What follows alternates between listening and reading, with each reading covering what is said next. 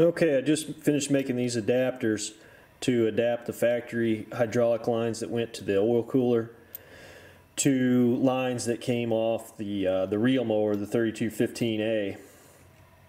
And the factory uses National Pipe Thread, quarter NPT, while the reel mower used these O-ring face seal fittings. We got a dash 8 and then this huge dash 12 fitting here. And I drilled them, tapped them, sealed them up. So what I'm going to do, there's one of the lines here, another one there. You can see the two factory lines down there. Of course, the factory oil cooler was right here. The new oil cooler is going out here. So I think these are actually going to work out to be just about right. So I will thread these on and attach to the extension lines, and then attach them to the factory lines, and then it'll be time to put the motor back in, hook everything up. I went ahead and changed the transmission fluid off camera, and I've got it filled up as much as I can get it now until I can fire this thing up and run it, and I'm sure there'll have to be quite a bit more put in to fill the oil cooler. I'll top it off, yeah, and hopefully there's no leaks. So go ahead and get that attached.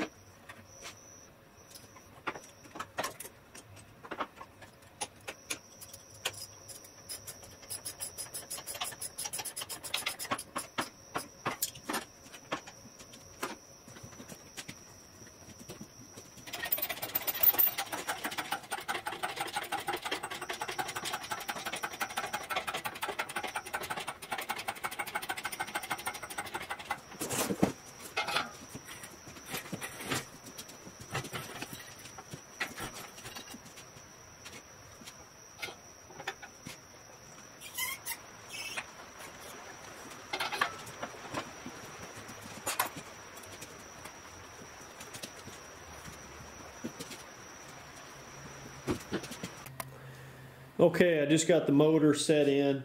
I went ahead and bolted down the motor mounts here.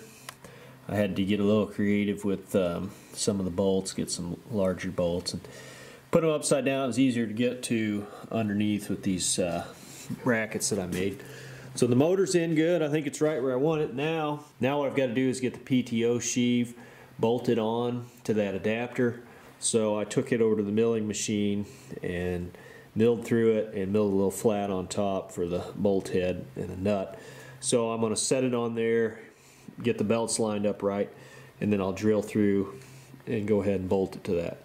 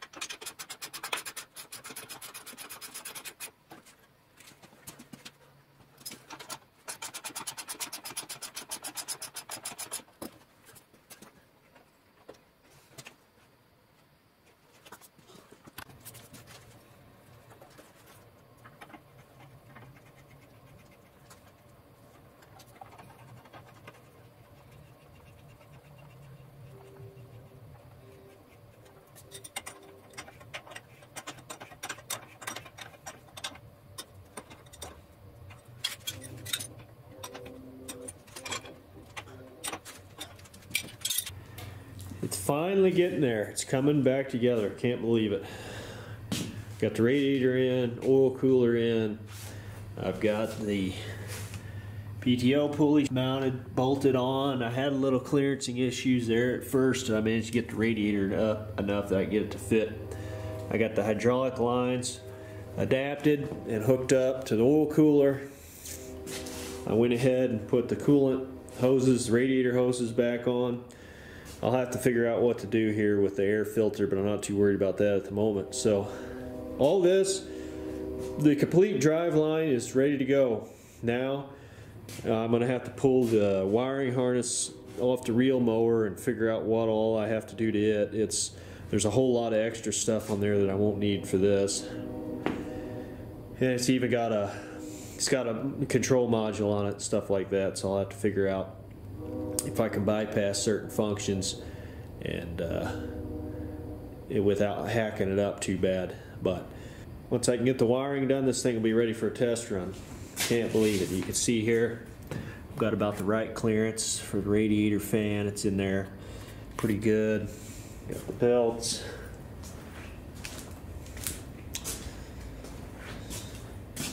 Drive shafts adapted. We've got hydraulic oil in the transmission. I'm going to take this exhaust off eventually and probably put a straight pipe on it, but for now I'm just trying to get it together. This brake lever here is seized up for the rear left drum brake. I'll get to that once I make sure that the whole thing is running right. Springs are broke. I got a new return spring put on back here, so that pedal does return. Anyway, on to the electricals. You're ready to shut it off. Got it out of gear, right? Yep. Shut it off, just back it all the way off on the throttle. That Should, yeah. All right. I'll turn the key off too.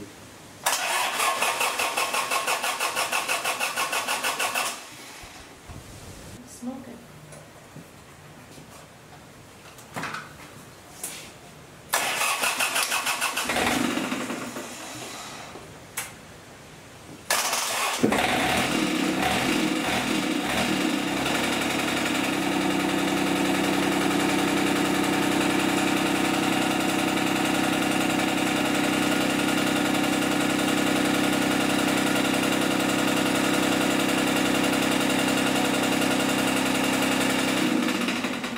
Sounds like something rubbing, doesn't it?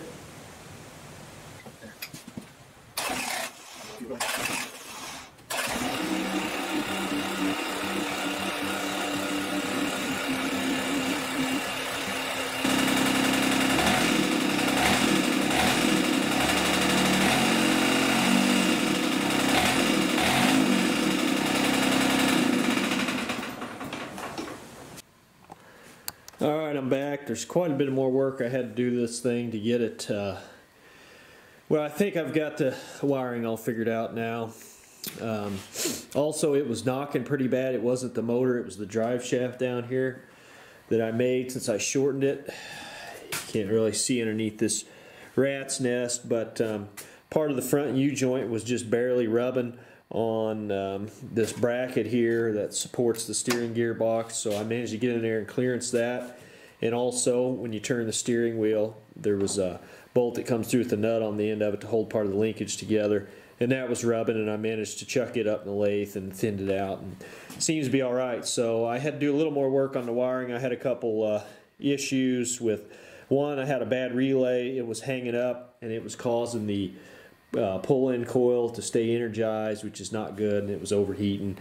And I had to redo a couple things and add in this diode pack here, so that way I have reverse current flow back flowing through and trying to run the starter when it's hooked up when it's not on. So anyway, I think all this is lined out.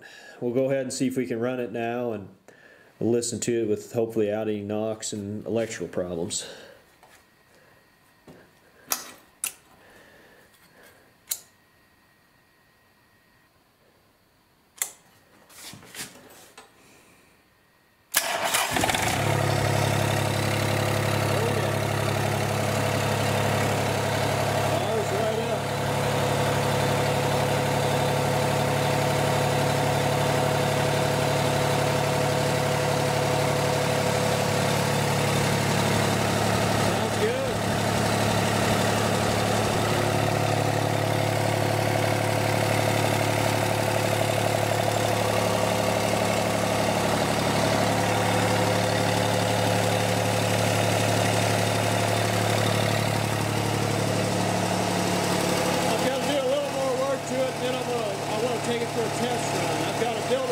up front to mount the battery to. And I've got to put the rear fenders on, put these tires around, silicone this all up.